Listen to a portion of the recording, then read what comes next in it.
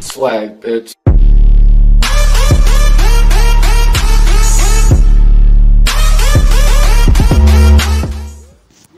So I don't know if this will be a good video for YouTube or not, but we're just going to record it anyway. So this is my Wheel Horse electro12. Not too sure what year it is. I'll put it in the description, hopefully. But I know that these don't come with rototiller attachments, but bought one cheap. I got this off the line for $175, and it hooks right into the system really well.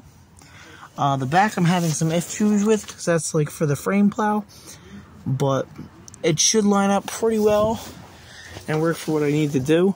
What I gotta do is I gotta take the grinder and grind those little points off right there on the side. Those little points right there, I have to grind those down a little bit to fit into the slots. Sorry, new phone, crazier zoom. Underneath there's hooks, and these hooks, I can't really get it, but yeah, there it is. That hook, basically I have to fit that rod into that hook, but it's a little too wide, so I'm modifying it a little bit to fit in there so that I can have a rototiller on this thing, and hopefully it works out well. If not, well, then I will have to get another tractor, just not this one. And this is also 301 Predator swapped, hydrostatic, by the way. But I will talk to you guys after I get it put on, hopefully. Okay there, guys. So I got it hooked up onto the actual tractor itself. The levers fit on there nice. As you can see, it's a... Let me get up here very slight of zoom. You can kind of see it, or it's pretty well on there. This side was the pain in the ass one, though. I think this thing is twisted from what I can tell. I mean, it looks like it goes like that, but yet again, the shield is broken, but the whole rototiller is broken too. Like you could see, it's been pretty good. So I don't know if it's twisted or just the shield is twisted, but it's all kinds of jiggity jank. But right now, I gotta get a piece of rope, run it around there, all the way around there, and put it around there, and then basically measure it, and then go get the belt. For the lifting system, I'm not entirely sure what I'm going to do. I might either get a little piece of metal and put it in here and have it raise off of this, or something like that. Not sure yet, but I gotta figure something out, because this is the original way it would pull up and down, and this is the spring for it to relieve tension, I guess, or no, relieve so much weight, so it wouldn't be as bad going up. But yeah, other than that, yeah, this is what we got so far. So far so good. Not gonna jinx anything, because I don't know if it's probably gonna go all terrible when I get there. That's pretty straight. And if you look down through here, it lines up pretty well with the other pulleys. I might have to adjust this down one, because it's adjusted up on the high one. I might have to put it down. That way the belt is good. But other than that, well, we'll see how it goes.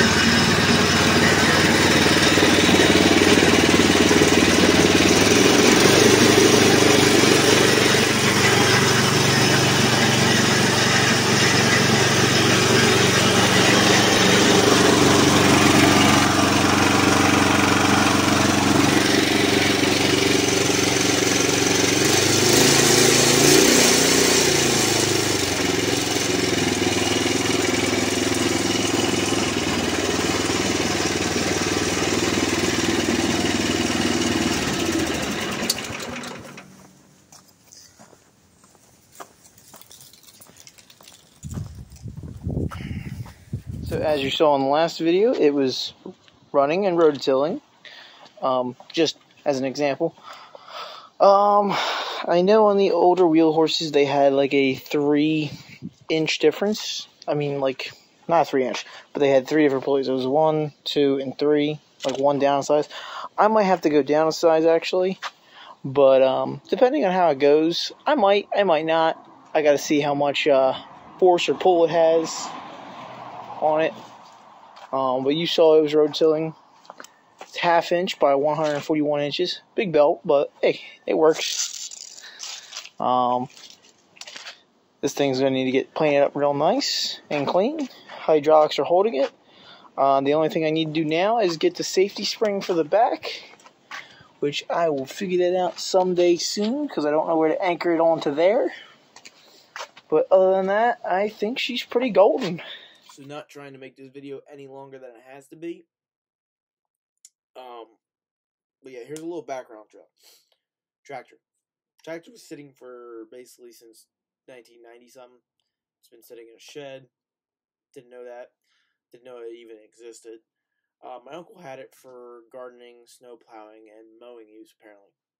He had the mower deck. He had the rake for it. He had the flipper. It flips the ground over on the other side for a garden. He had the rake, the disc, frame plow, and the mowing deck, like I said. So he didn't have a rototiller attachment for it. So I said I was going to go get one. So it cost me $150 for a rototiller attachment without the pulleys in the front for the PTO. So I bought the PTO pulleys on eBay for $157. So all around, I'm almost like $300 in this process. But yet again, I could charge people to go rototiller gardens. It's a quick thing. The only thing I have to figure out now is if I go smaller on my PTO pulley, because I had to go get pulleys from Tractor Supply because it's not the original engine. It's a 301 Predator. The only thing I have to do is figure out how to get the tines in the back spinning a little faster. And I think if I reduce my pulley in the front, it should. I think. Not entirely sure of how that works, but yeah. I think if I go smaller, it might. I'm not all into the pulley ratios yet, but I think if I do the pulley from the front smaller and back, it should go pretty fast. Other than that, the information that I couldn't find that took me a while was the belt was supposed to be 1/2 inch by 141 inches. You can get that only on eBay, unless you're down south or at a bigger tractor place. Probably you can get a bigger belt.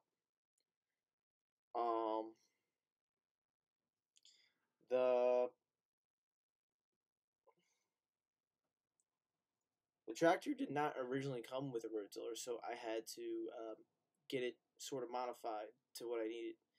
So I ground the pegs off on the actual frame of the rototiller a little bit, and then used a scissor jack to shove it up in there.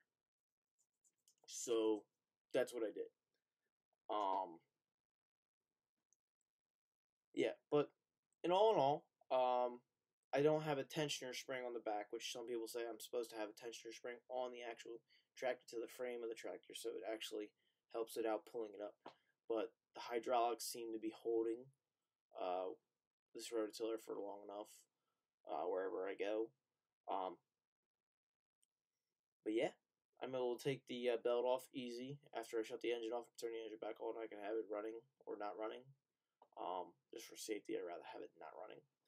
But yeah, so with that being said, I hope you guys enjoyed the video. If you have any more questions or concerns, please comment below and I'll try to answer as best as I can. I've never owned a wheel horse, but would like some tips and tricks on what to do, or if anybody has anything out there that I wouldn't know about.